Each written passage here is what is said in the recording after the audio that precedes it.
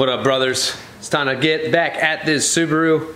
If you guys watched the first one, we're gonna be taking this front cover apart because we don't know if these sprockets are right. So we're gonna get in on this project, see what she's all about. So what we gotta do here is pull the front drive off it.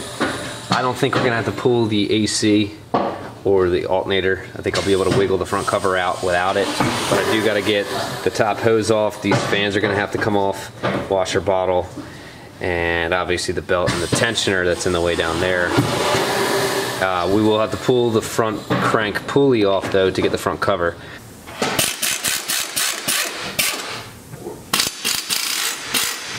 So this one's got a little slider in it.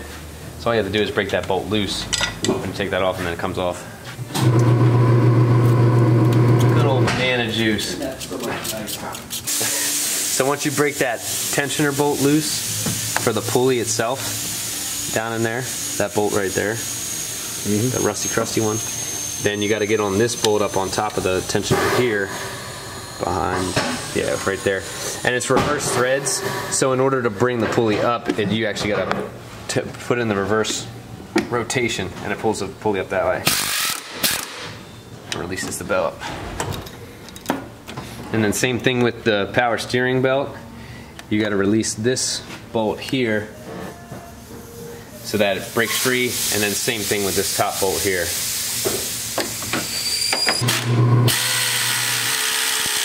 And they're pretty easy to tell. One's a 4 rib, one's a 5 rib, one's a 4 rib. AC is the 4 rib, as you can tell on the pulley itself.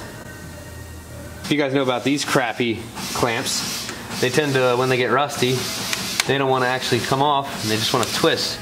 So what I'm going to do is I'm just going to cut this and replace it with a regular hose clamp. Watch as he cuts the hose.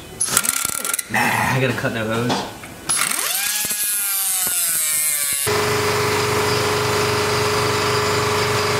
I'm surprised that came off.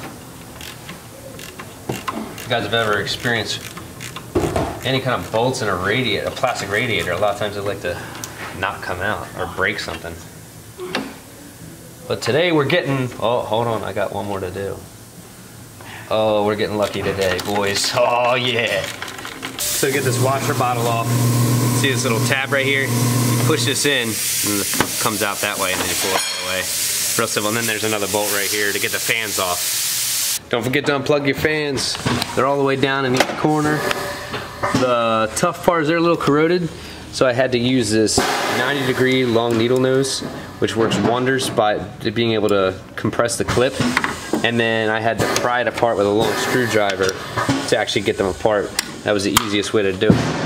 If you don't have that, I'll put some nice ones in the description below so you can see what they look like. Getting this fan plug out, I had to pull the power steering reservoir off. This one's really simple. It slides in here like so, and the way you get it off is this tang here. Come over here a little bit with the camera. This tang here, and you just push it back, and then you can slide the whole bottle up as soon as I have 2 hands. Then it comes up like that, and then it just moves just a little bit out of the way so I can get in there. And then what I gotta do here, I'm gonna use the little boy. Oh, look at there. Spread it open a little bit. Now I can take the bigger one. Get in there. You gotta measure the inside. Oh, well, it's pretty much out. I can just pull it apart now. Bingo! All right, now the rad fan is ready to come out. And that's the good thing about this too, is they come out in 2 pieces. So you got the one side, comes out, and the other one comes out. And that should give us enough room to get in here and pull this front cover and wiggle it out. But if we have to, we may have to pull the rad, but it's really simple. All we gotta do is pull these 2. It's manual, so there's no cooler lines or anything. We just gotta pull the bottom hose if we have to, but hopefully we won't have to. So it's a 22mm socket, and the best way to do this, if you can't physically do it, because you know, you would need a special tool to hold on to the balancer, you know, Subaru tells you to do it that way. But a nice way to do it is put a long ratchet. If you don't have one long enough to reach the frame, you can use a ratchet with like a pipe on it and get into the frame here.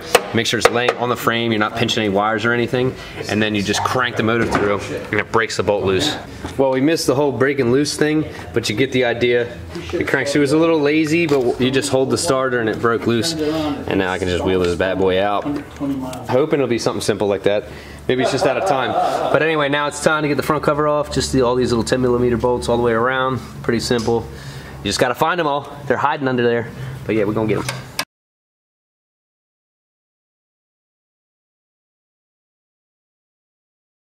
Alright, one thing I forgot to mention, the outer covers for both the cams sprockets, those have to come off first, and they take these long bolts, so when going back together, just pay attention to that.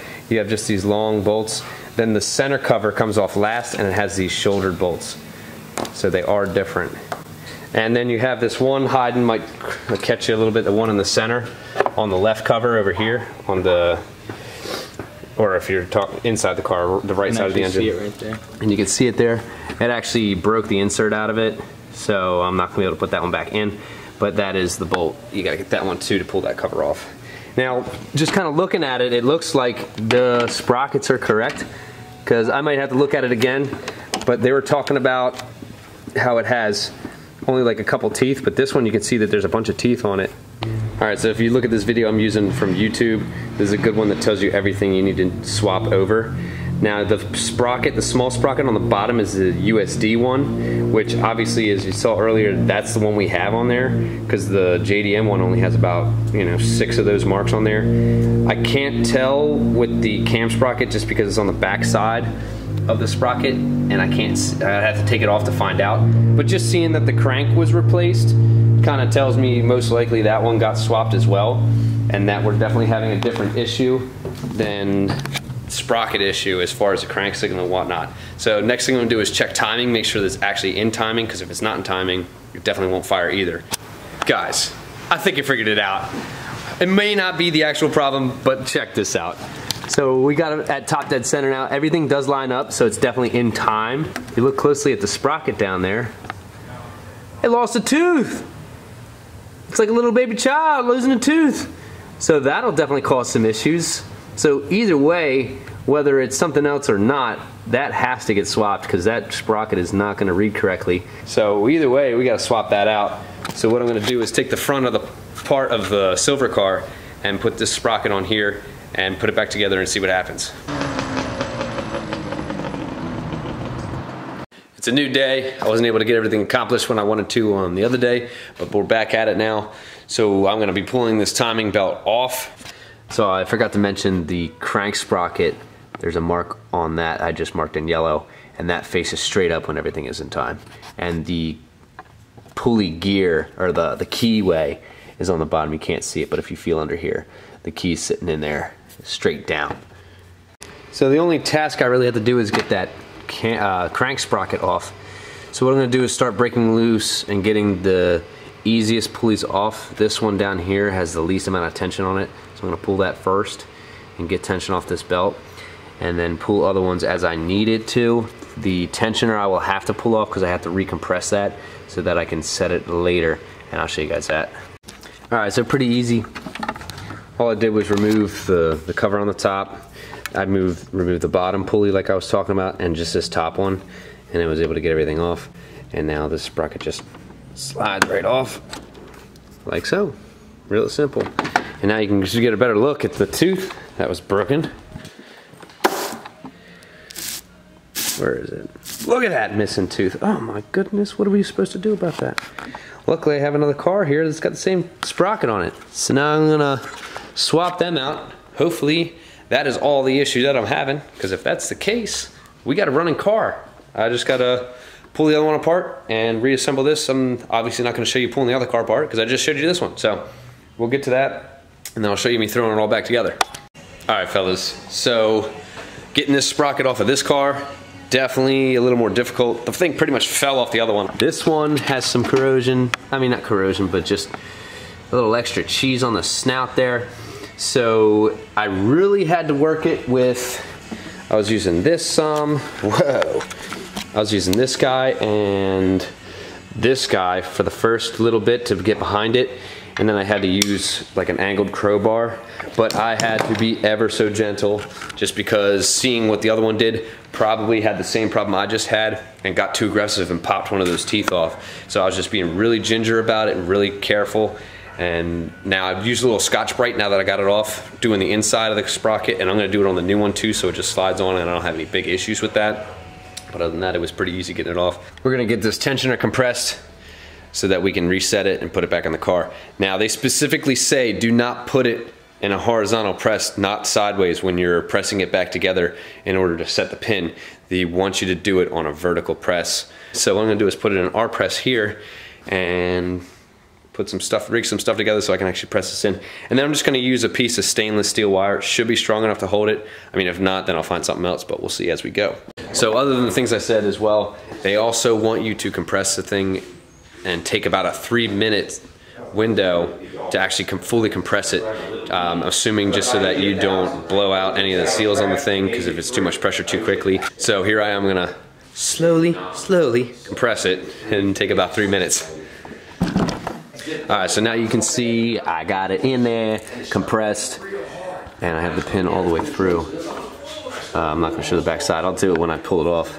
But we're gonna find out if this welding wire is gonna hold it up or not. And then the cameras are off. Yeah, exactly. I remember almost biting it. Oh, wow. The rest of it, oh shit, this was a little more rigid. Well, considering that it's bent up like that, I doubt it's gonna work. I need something heavier duty. All right, so since the wire's not gonna work, we're changing the punches here. I got an assortment of these boys, and I just did it now, got it in there.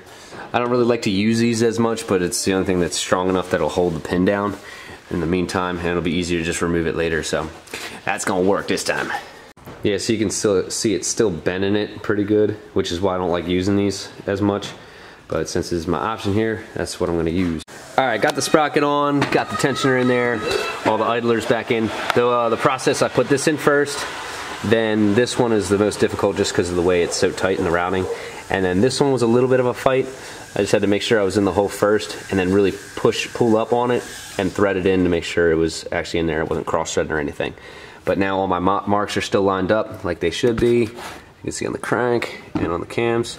So now I'm ready to pull this pin and she's gonna get tight. One thing I noticed now that I have it all together is the belt just seems really sloppy, but yet up here where the tensioner is, it's nice and tight. So what I'm gonna do before I start it, because I just wanna make sure this thing doesn't skip a tooth, I'm gonna run it through by hand and see if it'll tighten up this lower section here, because I don't like seeing that. And I wanna make sure that we don't have any issues with this. So I'm gonna do it by hand before I actually try and start it. All right, so now that I rolled it through a whole rotation, the bottom of the belt here is nice and tight.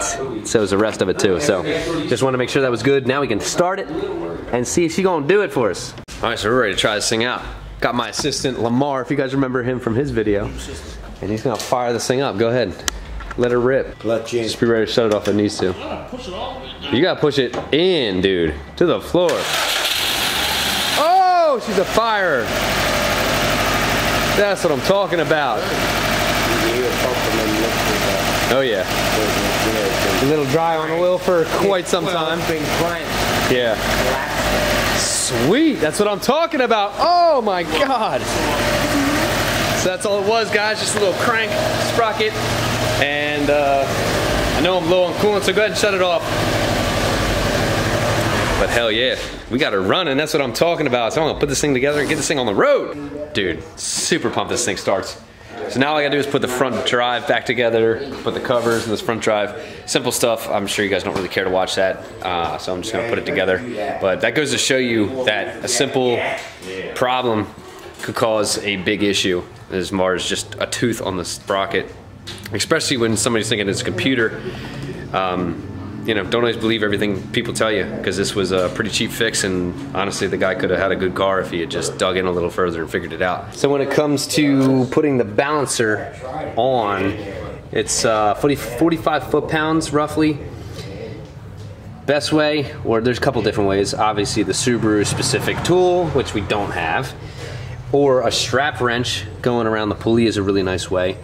I've used these belts and kind of used a crowbar combination to make a strap wrench, which works sometimes. Not working in this application, so luckily the bouncer has 2 big holes in there. They're not threaded, so I just have these bolts in here like that, and then I'm just holding it with a crowbar like this while I tighten the bolt to get some tension on it. And that worked to get this all together. Alrighty, so we got the front drive all together. Coolant bottles on it, just filling up the antifreeze just to make sure it's full. Now I'm gonna run it and actually let it get a heat cycle before I go drive it or anything, just because it's been such a long time without it being together. All right, so finally took this thing for a drive, and this thing feels pretty good. Problem though, it's throwing a check engine light for system or lean bank on bank 1, so we're definitely gonna have to fix that before it goes through emissions and all. But you know, I kind of expected some issues once I got it started, but at least now it runs, drives pretty well. But that is it for today, fellas. So let me know what you think. Like, subscribe, you know, all the jazz. And as we go through this and keep doing other things to make this thing run better, and swapping other things from the silver one, because a lot of that stuff I want to put on here, as far as all that STI stuff, the bigger turbo, maybe put the cluster in this thing, all that good stuff. So stay tuned, man. I'll see you guys next time.